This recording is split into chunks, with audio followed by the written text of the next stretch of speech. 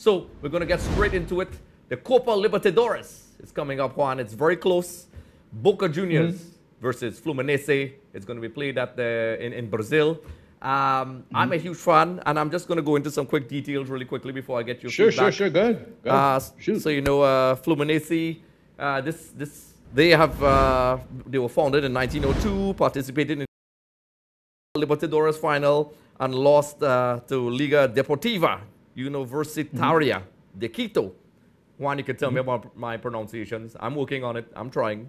And of course, we know Boca Juniors. I'll let you struggle. Don't worry. So Boca Juniors, they are veterans in this competition. The last time they really got to the final, we knew about that River Plate thing, and it was not pretty, but that's expected when these guys play. So we're going to head into the individual stats for players before I get your response.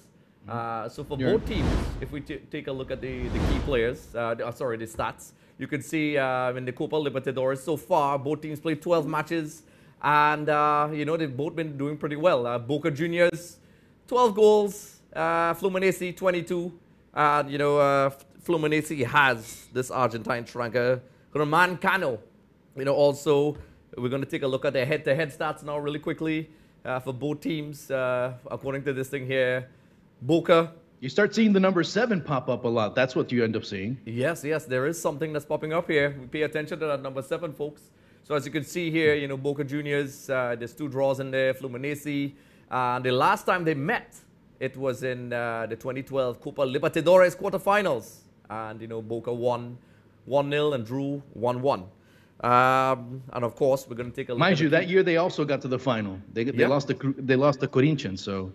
Yes, Corinthians, and there's a lot of history there with Argentinians and Corinthians we'll talk about. And before we get to the key players and so on, Juan, what do you think about Boca? Both teams have some veterans in there. We know Sergio Romero, he's a key player, which we'll pull up in a little bit for Boca Juniors, and then you have guys like Marcelo, and depending on who you ask, there's Melo in there. So how do you think this is going to go?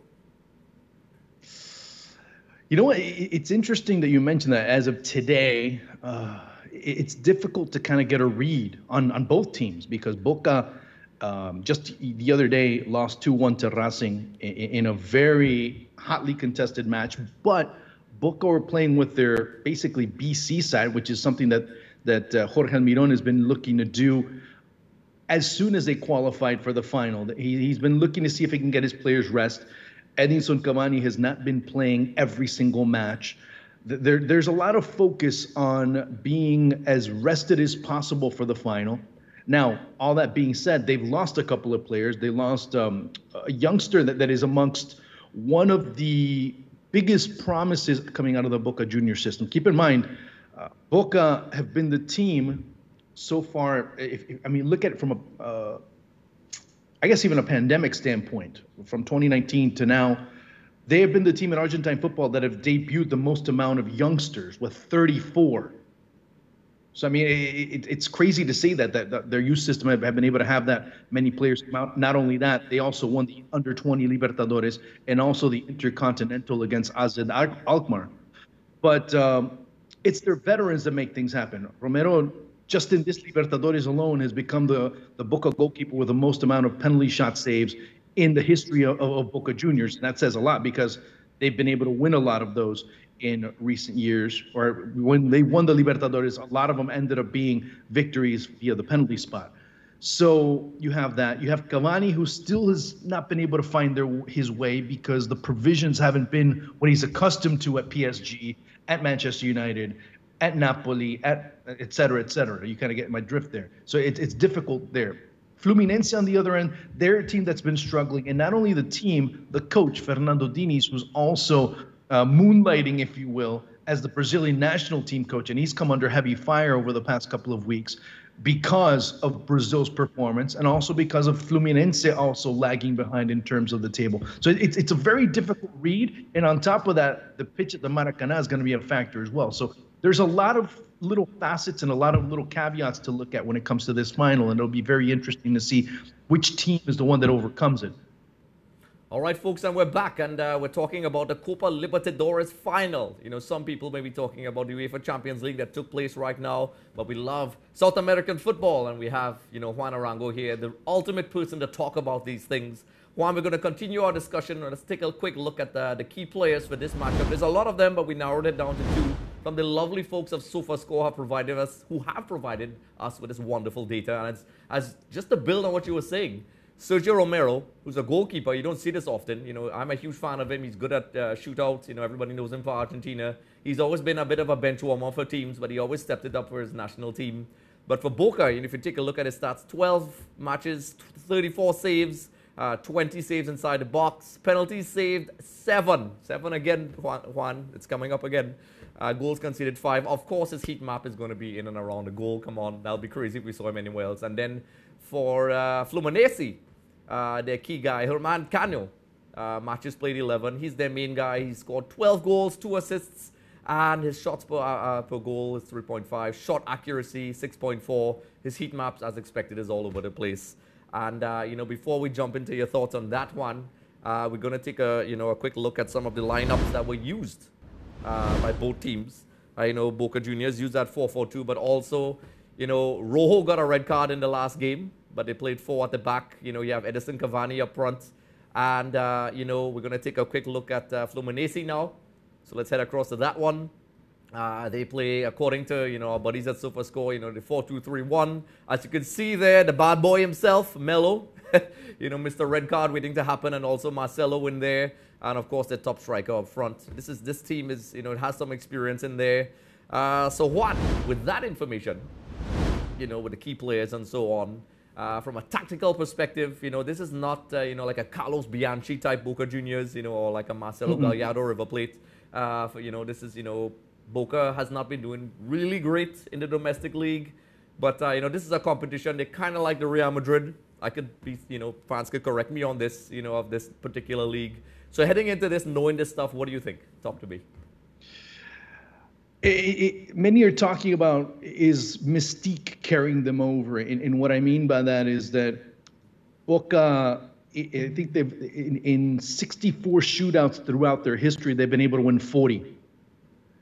And you've seen it in recent shootouts, when Romero is the protagonist, players start thinking twice. I mean, he has actually said it on several occasions. I want these matches to go to penalties because I know I can at least get 2.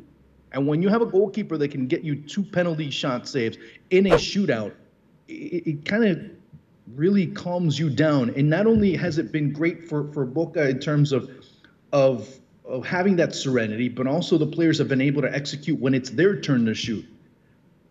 It's crazy because we talk about that, or people have talked more about that aspect in Libertadores play of Boca than how they've actually been able to play. Their best match in the group stage, or actually outside of the group stage, I should say, was the return leg against Palmeiras, where the coach almost ends up bungling it up with the substitution patterns that he ends up establishing, with the unnecessary changes, and kind of more alarmed to try and maintain a result than try and go and kill off the match, so much so that that Palmeiras are able to come back and equalize and send the match eventually to penalties. And if it weren't for Romero and the tremendous performance that he had in that second half, I don't know if Boca would have even advanced, because their play has not been very good. They have not been very good for a while. And there's a phrase that Juan Román Riquelme was able to bring up, because he you know, many in the media in Argentina, and that this is another issue we could delve into later on at some other point, as far as where the media are and how they look for anything to try and get at Boca.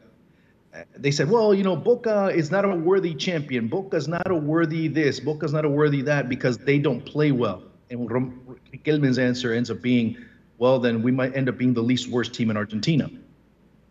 That's an you end up interesting way to put it. That point. Well, yeah. Because the media, over the past couple of years, they've always found ways in the Argentine media to go and say, well, Boca's not a deserving champion. Boca doesn't deserve to be the winner. Boca, and mind you, if you look at the last 8 tournaments, Boca won 6, or excuse me, they won 5. Correct. Yet the media continues saying, well, no, Boca don't deserve to win, but River won it this past semester running away, and all of a sudden they're saying, Bayern Nunez and River Munich, and De Michelis is bringing the German style of football into Argentina. And it's only one semester, and it's only been that. So you end up seeing where the media in Argentina end up going, and in Argentina, there's two things that sell: Boca in chaos and Boca losing, and the third thing is Boca winning. That's interesting because I'm a huge fan of putting my professionalism aside, I love Argentinian football. I also love Boca Juniors, and it's interesting the little dynamics heading into this game, because you would think they would be the most celebrated club down there, which we'll probably discuss later on, maybe in our separate segments. But that is very interesting. And just to wrap this particular point up, I'm going to take a look at the last 5 matches for both teams, and we'll definitely give our conclusion. So obviously Boca Juniors, Fluminense, you can see here on the screen that Boca is they're not very consistent. Kind of building up with what you're saying. They're not the most all-powerful Boca like in the past, and just for the sake of time, we're just going to get straight to it. Who do you think is going to win this game, Juan? It's a tough one, I know. They're both struggling. I mean, that's basically the point. A tough one.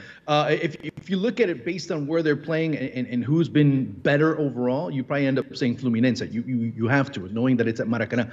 But if there's been a team that has gone into Brazil and has been successful historically, it's been Boca. They've gone and won Libertadores against Palmeiras. They've won in Libertadores in Brazil against Grêmio. So they've been able to do it throughout history. That mystique is still there. Is Fluminense immune to that? And we'll end up finding out. But right now, you'd have to say, if it goes to penalties, it's Boca. But if in the 90 minutes, it definitely could be Fluminense. Yes. And just to end things off before we head to another commercial break, Boca Juniors now have a chance to match Independiente's 7 trophy haul. So that's going to be impressive. I know everybody talk when they speak about global trophies, they talk about Real Madrid. That's why Independiente fans are rooting for Fluminense. Yes, I can see that. I can totally see that. And Fluminense, looking for their first title. So we'll see how it goes. I agree with you. I think it's a very difficult game to call, and it's fans, you can let us know what you think in our polls, which I'll put on our Instagram and what used to be called Twitter. So I think it's going to be an ugly win for Boca Juniors. I think it's probably going to either be a 1-0 or they're going to go to the shootout, which Romero loves. Scaloni is probably thinking about. What's crazy, there's a possibility that Boca becomes the first Libertadores winner ever to not win a match after the group stage. Oh, wow. Okay, so with that being said, we're going to head to our commercial break and we'll be back. Hey everyone, thanks for watching Extra Time TV. Don't forget to like and subscribe.